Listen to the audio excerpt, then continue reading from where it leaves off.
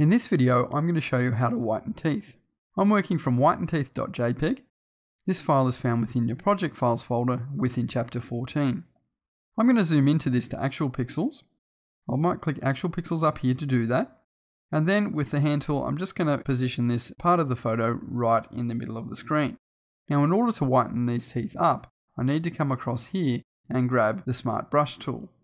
Once I have this selected, you'll see a little panel appears. And from here, I'm going to change it from all purpose down to portrait. This brings up all the different editing options within portraits.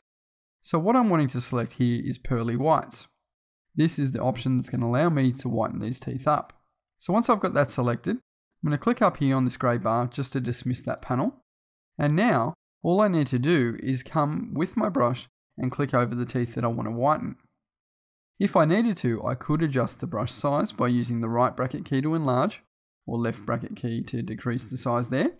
So all I'm going to do now is click and drag, and you can see that this tool is actually covering the teeth and whitening them at the same time, just like that. Now when I let go, what you can see quite clearly is that I've included too many areas within this whitening. So this tool allows me to come in and select this option here, which has a little minus symbol.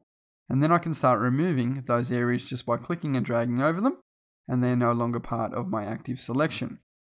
So I'll just get this lip as well. And now, if I grab the hand tool again, you can see I've whitened those teeth up and they're looking quite nice. If I turn the layer off and on, you can see as well the before and after results of that particular effect.